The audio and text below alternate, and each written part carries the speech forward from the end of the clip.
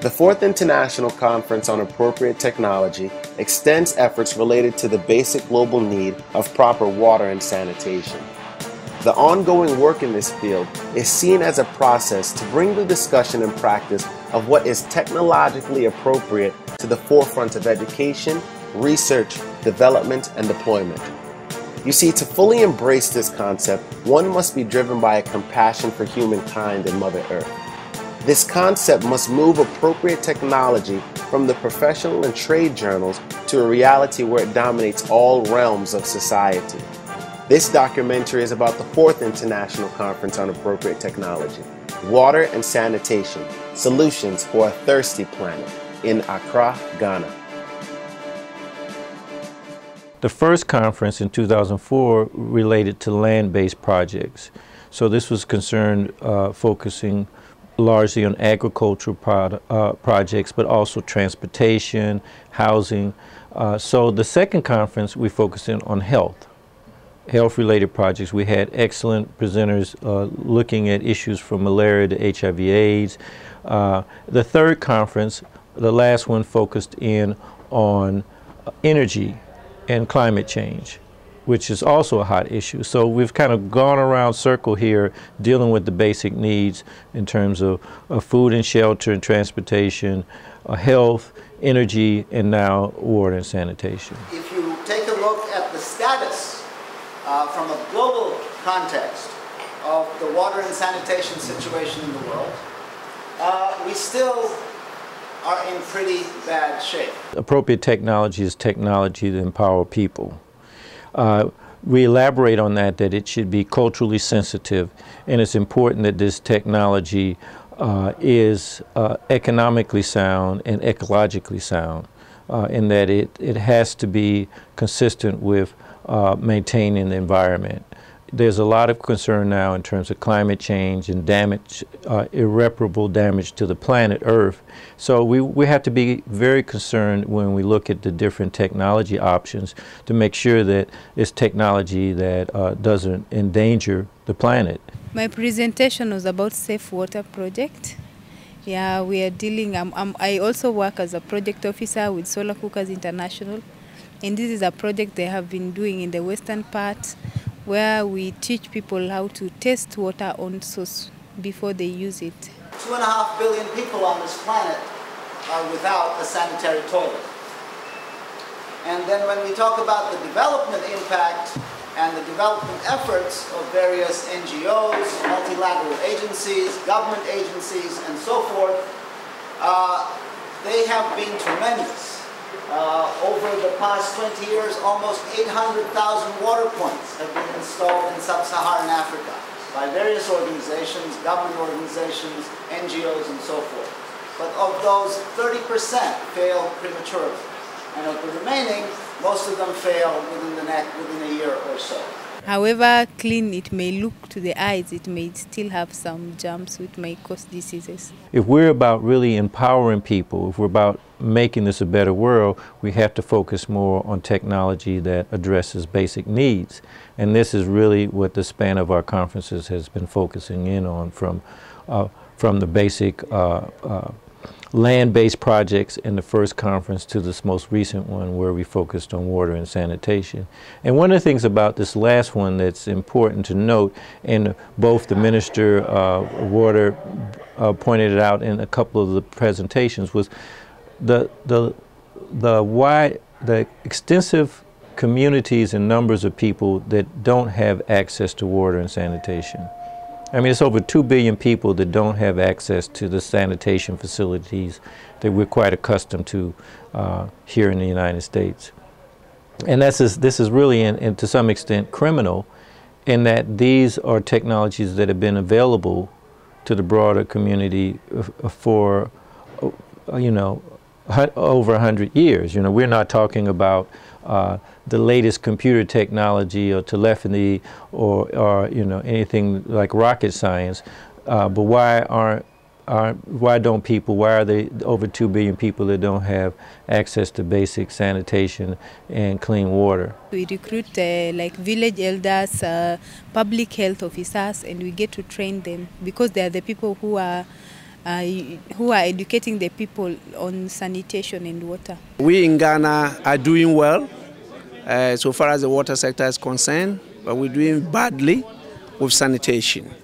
And therefore there's a need for us to learn the appropriate technology to be able to sustain the gains that we're making in the water sector and to try and fast track our program in the sanitation subsector. And that is why I'm here myself to learn the various experiences and technologies that have been developed by various countries and to try as much as possible to adopt and adapt them to suit the conditions in Ghana. Today's session, where we had women groups coming out to show what they are doing, okay, and comparing it to what we learned yesterday, I just realized that all these women are women who need this type of opportunity to learn more things because they are the pivot through which the communities are built.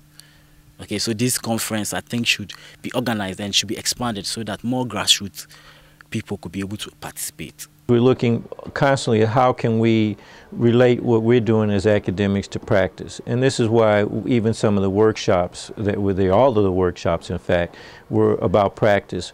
Whether it was the workshop on microhydro in terms of how to use develop water systems in a rural area, or whether it was the one that, of the rural women in Ghana and their water projects.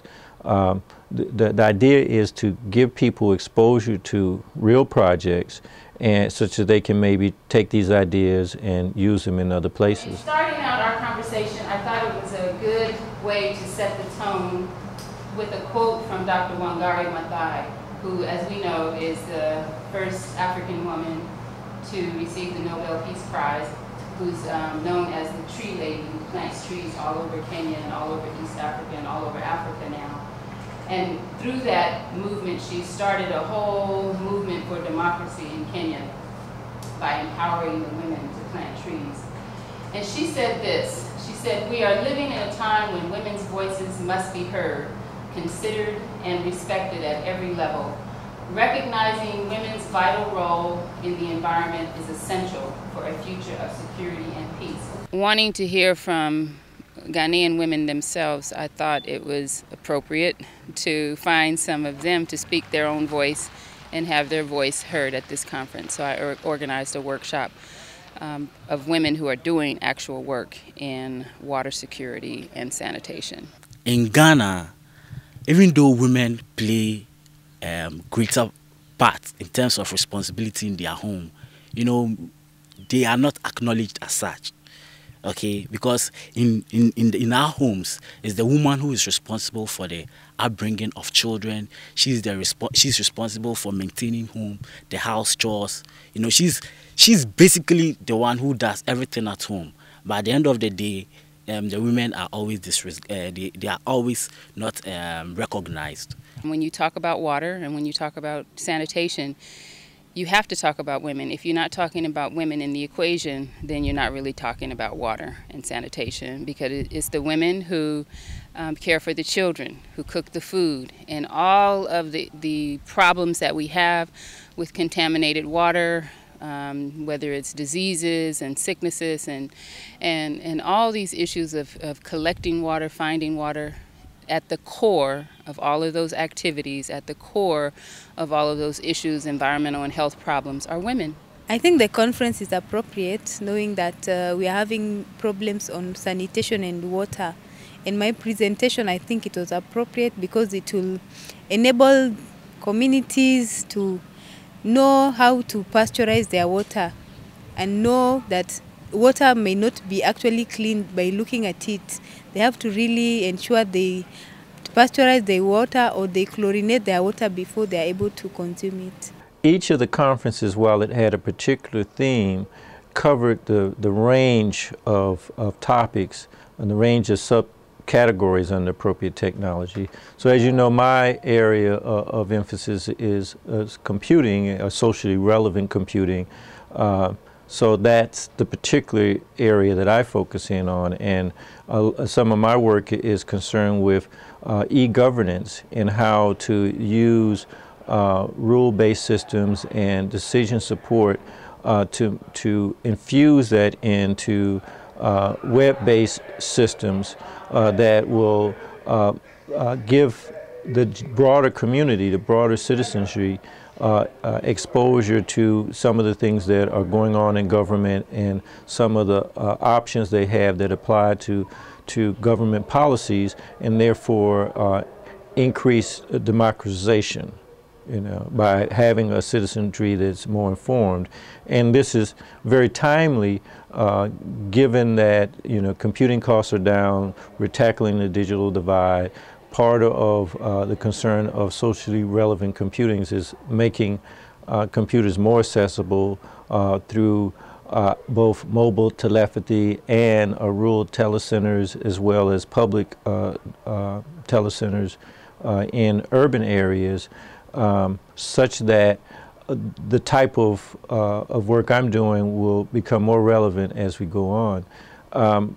We had a major opening presentation by the Minister of Water and Housing, the Honorable Bagbin, and I think this was really good because it shows the linkage between government at its highest levels and also the interest that the government has and our conference participants have in terms of technology to empower the people. And this is the real essence of appropriate technology to empower people. We believe that the appropriate membrane technology can be used to solve some of these problems. And in fact, in my first national conference on water, I demonstrated by using one and using the dirty water from the gutter, and in front of all, pass it through the membrane, and it came out clean. And I saw people giving me some body expressions when I was drinking it. And I'm still alive. Appropriate technology is context specific. As the minister so rightly pointed out, a technology that might be appropriate in Ghana is not necessarily going to be appropriate in Greenland, and we must, as practitioners in appropriate technology, be aware of that. I'm happy to be part of this conference, and I hope the next time this conference would be, invitation would go out to, I want to see more grassroots organizers, community organizers participate in this conference, because at the end of the day, I think they are the major beneficiaries of such programs. A lot of what is done with regards to technology is related to policy. You know, what is the policy on technology? As we see in this country, the policy on technology, large sums of money are spent on military technology, technology of weapons. And this is not just the case in the United States, but a number of the most advanced developed countries spend a horrendous amount of money on weapons technology in a very competitive fashion.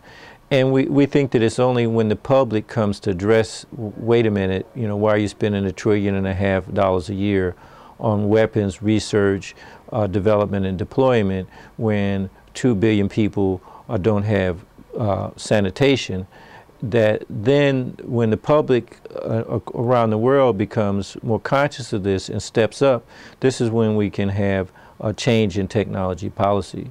So one of the things that we're advocating is this kind of discussion that will hopefully lead to appropriate technology protocol, similar to the Kyoto Protocol, where it actually calls on governments and agencies to direct resources toward appropriate technology.